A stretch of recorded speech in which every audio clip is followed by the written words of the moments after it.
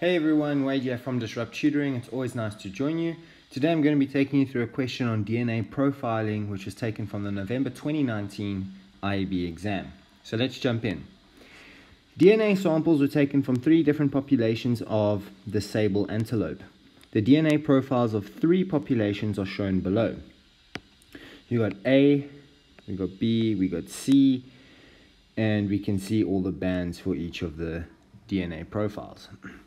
Which population, B or C, is most closely related to population A?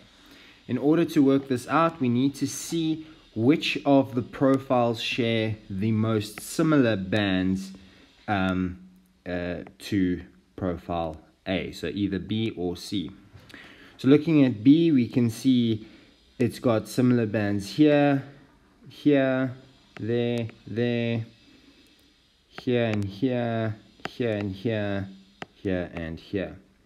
But looking at C, we've got here, here, here, here, there and there, there and there, there and there, there and there. So it's very obvious that our answer then is C, because it has more bands that are similar. C, more bands are similar.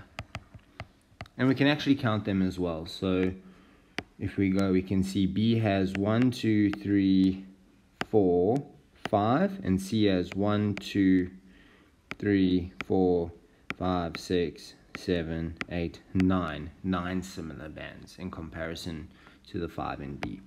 And that's that. That'll give you your 2 marks. But before I go, don't forget you can send us your question and we'll respond with a personalized video just like this.